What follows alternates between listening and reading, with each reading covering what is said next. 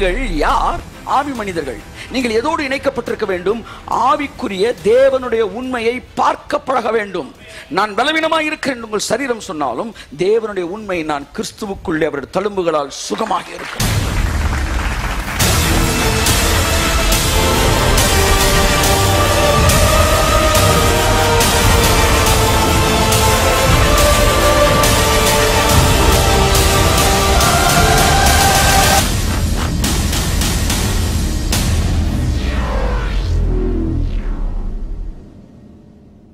நாவுகள் யாவும்ன்றார்ல, அது எப்ப ஓப்பனா கர்த்தர் பிசிக்கல் வேர்ல்டுக்கு வரும்போது நாவுகள் யாவும் அறிக்கை செய்யும். அப்ப ஒரே ஒரு தேவபுத்திரன் 100 பேர் தேவ பிள்ளைகளையும் உலகத்தானே ஆமேன் சொல்ல வைக்க முடியும். அவன் வந்து நாளைக்கு ஆமேன் சொல்லணும்னா இன்னைக்கு நீ ஆமேன் சொல்லணும். புரியுதா? ஆமா, நாளைக்கு தான் அவன் வந்து என்ன சொல்ல போறான், பார்க்க போறான். நீங்க இன்னைக்கு பார்க்கணும். காரணம், அவர்கள் பிசிக்கல் வேர்ல்டில் தான் ஒன்றை பார்ப்பாங்க. நாமோ எதை பார்க்குறோம்? ஸ்பிரிட் வேர்ல்டில் ஒன்றை பார்க்குறோம். அதனால தான் ஆண்டவரே என்கிட்ட பேசுங்க, ஒரு நாள் கூட என்கிட்ட நீங்கள் ஆடிபிள் வாய்ஸில் பேசலையே அப்படின்னு நான் வருத்தப்பட்டதே இல்லை. ஏனென்றால் தேவன் மாம்சத்தில் இருக்கிறவர்களுக்கு தான் ஆடிபிள் வாய்ஸ் பேசுவார். எனக்கு ஆவி மனுஷனே இல்லை. ஆவி மனுஷன் ஒருத்தர் இருக்கிறான். அவனுக்கு கண் இருக்குது, அவனுக்கு காது இருக்குது, அவனுக்கு வந்து இருதயம் இருக்குது. இதெல்லாம் உள்ளே இருக்கிறவனுக்கு இருக்குது. இப்போ தேவன் ஆவியாக இருக்கிறார். இப்போ இவனும் ஆவியாக இருக்கிறான். அவன்கிட்ட பேசுகிறது ஈஸி. இதை நான் சொன்னேன், நான் ட்ரீமில் பார்த்தேன்னா விஷனில் பார்த்தேன்னா தெரியல, ஆனால் பார்த்தது மட்டும் எனக்கு தெரியுது. நல்லா தெரியும், நேரில் பார்க்கல.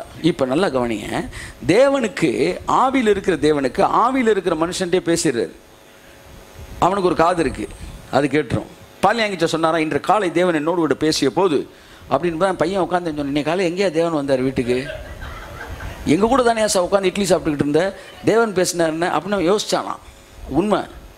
ஆமாம், இன்று காலை நான் கர்த்தர் என்னோடு பேசினார் அப்படின்னு சொன்ன உடனே இவன் என்ன அப்பா எவ்வளோ பெரிய பொய் சொல்கிறாருன்னு யோசிச்சிருக்கான். உடனே சரி இப்படி ஒவ்வொரு வாரம் சொல்கிறாருன்னா ஒரு நாள் காலையில் ஒரு தடவை பேசியிருக்காரு, நான் ஜெபித்து கொண்டு போய் தேவன் என்னோடு வந்து இன்று காலை பேசினார்னு உடனே இவன் முடிவு எடுத்திருக்கான். இவன் இப்படியே சொல்லிகிட்டே இருக்கார், ஒரு நாள் பார்த்துருவோண்டான்ட்டு அடுத்த வாரம் ஜெபிக்கும்போது இவன் வந்து சாவி ஓட்ட வழியாக பார்த்துட்டு இருக்கான். நிறைய பேர் இப்போ இருக்காங்க சாவி ஓட்ட வழியாக இதெல்லாம் ரொம்ப டேஞ்சரான விஷயம். இப்படி பார்த்துக்கிட்டே இருந்தவொடனே அவர் பாட்டுக்கு ஜோம் பண்ணிட்டு இந்த ஏசுனார் வருவார் பேசுவார்னு பார்த்துட்டு ஒன்றும் பார்க்கல, வரல. முடிஞ்ச உடனே அன்றைக்கி சாப்பிட வந்தேனப்பா, அன்றைக்கி சர்ச்சு முடிஞ்சு கேட்டேன், இன்றைக்கி உங்கள் கூட வந்து பேசினார்னு போய் தானே சொன்னீங்க, நான் தான் பார்த்துக்கிட்டே இருந்தேனே, யாருமே வரலையே அப்படின்னா. அவர் எழுதுறாரு, சொன்னார் தேவன் வந்து ஃபிசிக்கல் வேர்ல்டில் வரல, எனக்குள்ளே ஸ்பிரிட் மேன் இல்லைன்னா ஃபிசிக்கல் வேர்ல்டில் வருவார். எனக்கு அதாவது உங்கள்கிட்ட என்ன மொழியில் பேசிகிட்டு இருக்கிறேன்? ஏன் தமிழில் பேசுகிறேன்? உங்களுக்கு தமிழ். ஆந்திராவுக்கு போயிருந்தப்ப 3 மணி நேரம் இங்கிலீஷில் ப்ரீச் பண்ணேன். ஏன் இங்கிலீஷில் பேசுகிறேன்? அதை வந்து ஒருத்தர் தெலுங்கில் டிரான்ஸ்லேட் வேறு பண்ணுறாரு. டிஎல் ஆஸ்பானுக்கு அவர் தான் டிரான்ஸ்லேட் பண்ணவர். அவர் வந்து தெலுங்கில் டிரான்ஸ்லேட் பண்ணுறாரு.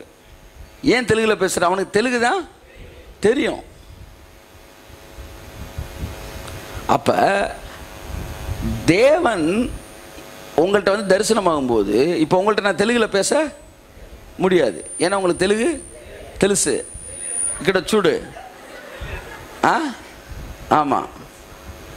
அப்போ தேவன் எவனுக்கு ஸ்பிரிட் வேர்ல்டில் ஸ்பிரிட் மேன் இல்லையோ அவனுக்கு ஃபிசிக்கல் வேர்ல்டில் வராரு.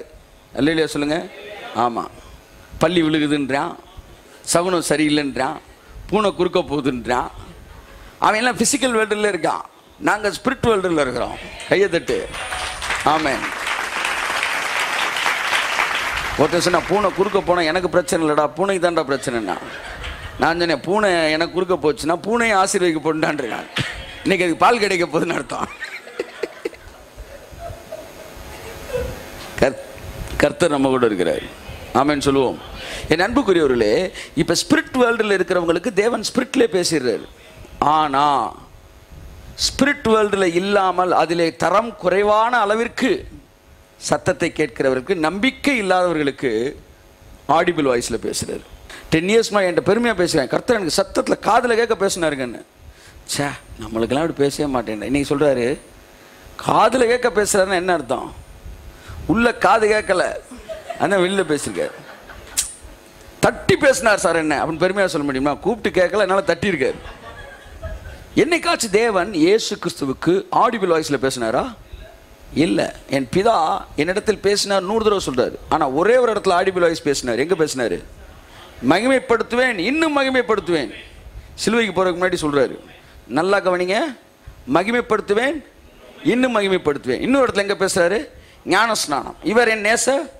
இந்த ரெண்டுமே அவருக்கு அவர் பேசவே இல்லை. இயேசுக்கு பேசியிருந்தா எப்படி வந்திருக்கணும் வார்த்தை? நீர் என் நேசகுமாரன் வந்திருக்கணும். பேசினது இயேசுக்கு இல்லை. ஏன்னா இயேசுக்கு தெரியும் பேசினது சுத்தி இருக்கிற காது கேட்காதவனுக்கு. அதனால சொல்ற இவர் என் கையை தட்டு. இவர் நீ கேட்டுக்க, உனக்கெல்லாம் உள்ள வந்து பேச முடியாது. அவருக்கு நான் ஏற்கனவே பேசிட்டேன். உனக்கு உள்ள வந்து எல்லாம் எம்டி. அதனால காதுல வந்து நான் சொல்றேன் இவர் என் நேசகுமார். திரும்ப சிலுவைக்கு போறதுக்கு முன்னாடி ஒரு தடவை வாய்ஸ் வருது. எப்போ வருது? மகிமைப்படுத்துமாண்டவர், இன்னும் மகிமைப்படுத்துவேன். அப்பதான் இடி மாதிரி விழுந்திருக்கு சவுண்டு. அப்ப சொல்றாரு இயேசு, இந்த சத்தம் என் நிமித்தமாய் வரவில்லை, உங்கள் நிமித்தமாய் வந்தது. என் அருமையான தேவ பிள்ளைகளே, நீங்க ஸ்பிரிட் வேர்ல்டில் இருந்தீங்கன்னா அவர் சத்தத்தை கேட்டுக்கிட்டே இருக்கலாம். சும்மா சும்மா போட்டு வந்து நான் அடையாளத்தை கேட்டேன், அதை கேட்டேன், காசு ஹெட்டு விழுந்தா இது, டெய்ல் விழுந்தா இது, சீட்டு குளிக்க போட்டேன், வெட்டியா போயிடும், அந்த ஏரியாவுக்கே போகக்கூடாது. இல்லை சார் கிதியோன் செஞ்சான் சார், இந்த கிதியோன் ஒருத்தர் வச்சிருக்காங்க இவங்க, கிதியோன் செஞ்சானா கிதியோனுக்கு உள்ள எம்டி அவுட்டு. கர்த்தர் பேசினான் அவனுக்கு கேட்காது. அனலாகில் வாழ்ந்துக்கிட்டு இருந்தான். நம்ம எங்கே வாழ்ந்துக்கிட்டு இருக்கோம்? டிஜிட்டலில் வாழ்ந்துக்கிட்டு இருக்கிறோம். ஆமாம், அங்கே ஸ்பூலை போட்டு ஏற்றிக்கிட்டு இருந்தாங்க. அவன்கிட்ட சொன்னால் அவனுக்கு கேட்க தெரியாது. அதனால் வெளியில் ஒன்று செய்ய. ஏன்னா அவனுக்கு இருந்தது ஃபிசிக்கல் ஐஸ் மட்டும்தான். நம்மள்கிட்ட ஸ்பிரிச்சுவல் ஐஸ் இருக்குது. என்ன சொல்ல வரேன்? இந்த ஐஸில் நீங்கள் இருந்தீங்கன்னா தேவனுடைய உண்மைன்னு ஒன்று இருக்குது பார்த்தீங்களா, அதை கண்டுபிடிச்சிருவீங்க. இதைத்தான் இன்றைக்கு பேச வருகிறேன். நீங்கள் யார்? ஆவி மனிதர்கள். நீங்கள் எதோடு இணைக்கப்பட்டிருக்க வேண்டும்? ஆவிக்குரிய தேவனுடைய உண்மையை பார்க்க பழக வேண்டும்.